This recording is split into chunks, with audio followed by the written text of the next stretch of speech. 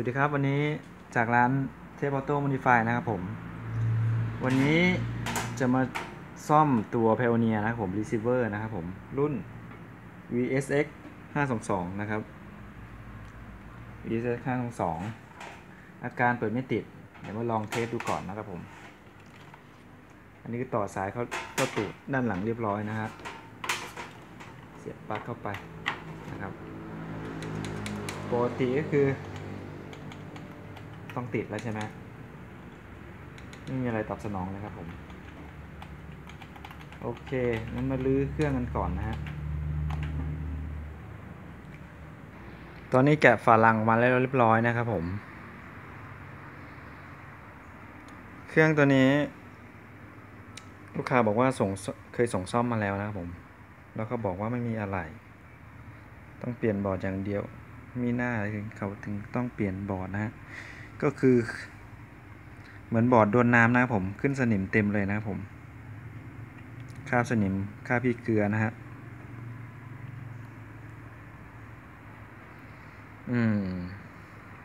ตัวนี้ยังเสียบไฟอยู่นะฮะทีนี้เบื้องต้นเราต้องเช็คอะไรก่อนนะครับ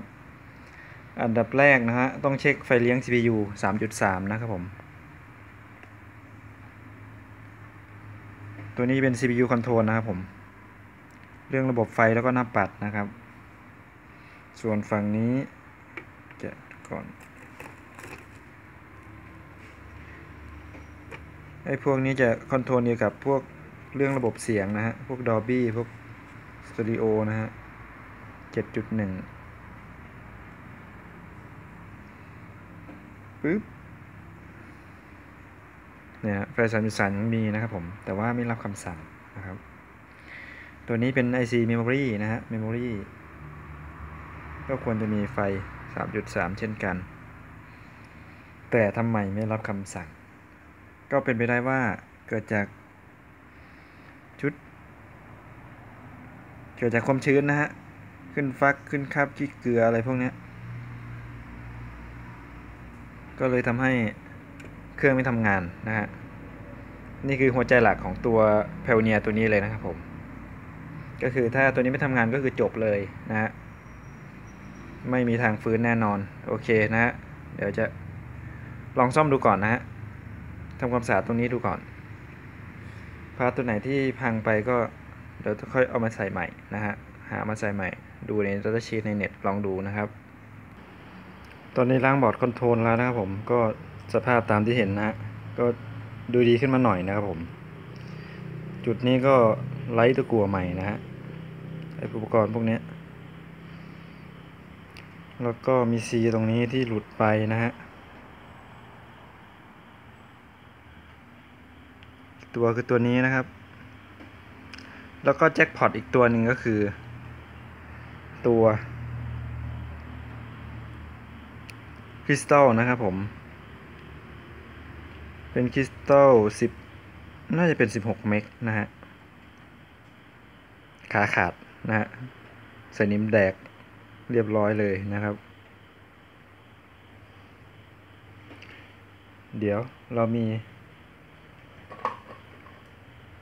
ไม้ตายนะต้องลองใช้ของบอร์ด Arduino ใส่ลองดูนะครับผมอันนี้ก็16 เมกเหมือนกันลองใส่ดูก่อนนะครับเผื่อใช้งานได้ก็โอเคปิดจ็อบได้เลยนะครับโอเคต้องหาอุปกรณ์2ตัวนี้ไม่ใส่แล้วถ้าเป็น AMD ไม่ได้ก็เป็นแบบทูโฮเลยแล้วกันนะครับง่ายดีโอเคเดี๋ยวใส่แล้วจะมาเอาให้ดูอีกรอบครับครับตอนนี้ก็ใส่อุปกรณ์ก็ไปเรียบร้อยนะครับผมไอตัวคริสตัลก็16 เมกของไอบอร์ด Arduino นะครับขอยืมมาก่อนนะครับเดี๋ยวค่อยหาใส่ใหม่ตอนนี้นะครับเครื่องยังรวนอยู่นะครับผมเดี๋ยวติดเดี๋ยวดับนะฮะแต่ถือว่าโอเคระดับหนึ่งนะครับ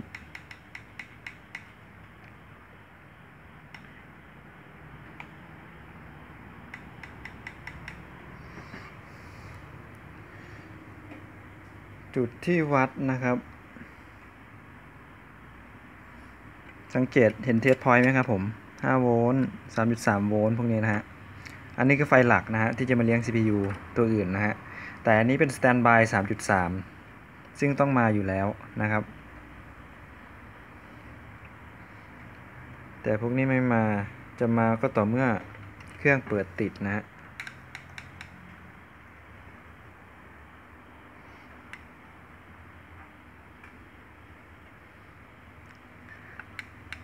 ติดบ้างไม่ติดบ้างนะฮะ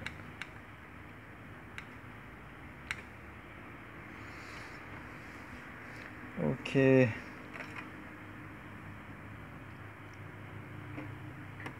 ไฟตอนนี้ยังไม่จ่ายมาเลยนะฮะ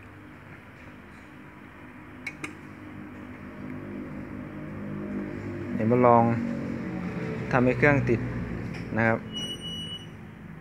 ติดดูก่อนนะค่อยมาวัดไฟจุดเทสพอยต์แต่ละตัวนะครับว่าปกติหรือเปล่าลองวัดอีกรอบนะต้องรีบวัดนะเดี๋ยวตัดนั่นไง5โวลต์นะครับเทสพอยต์ตรงนี้ไฟ 3.3 แต่ออกแค่ 1.3 นะครับน่าจะมีอะไรมีปัญหาแน่นอนนะครับ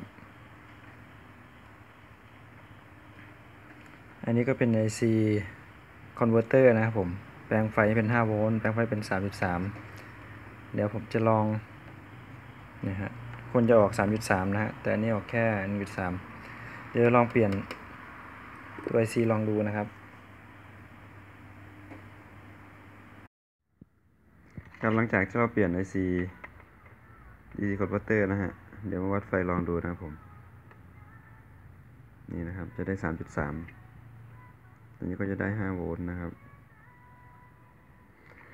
แล้วก็จุดไฟย่อยพวกนี้นะผมอันนี้ได้ 1.2 นะครับอันนี้ต้องได้ 1.8 นะครับผมนี่นะครับหลังจากที่เปลี่ยนตัวนี้ไปนะผมก็ปรากฏว่า IC main CPU นะผม CPU control ตัวหลักเนี่ยมีปัญหาก็เลยต้องเปลี่ยนไปนะครับทำให้ระบบตอนนี้โอเคกลับมาปกติแล้วนะครับ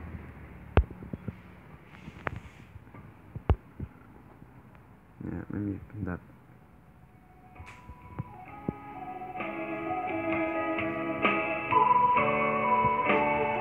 โปรลอจิกพวกนี้นะครับเซลาว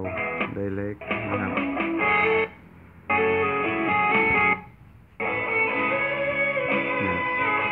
ฟังก์ชันใช้ได้หมดทุกอย่างนะครับผมเสียงเซลาวเสียงสเตอริโอได้หมดนะครับลองเปลี่ยนโหมดเป็นโหมด FM ลองดูครับผม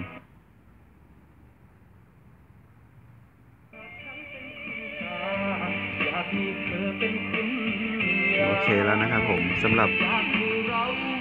Pioneer นะครับผม VSX-522 นะครับก็จบแบบสมบูรณ์นะครับผมใช้งานได้ทุกอย่างปกตินะครับจากสภาพบอร์ดที่ดูไม่ได้ก็โอเคขึ้นมาเรียบร้อยนะผมสีพวกนี้ก็เปลี่ยนไปเรียบร้อยนะครับโอเคขอบคุณทุกการรับชมครับผมขอบคุณทุกการติดตามทุกคลิปนะครับขอบคุณมากครับ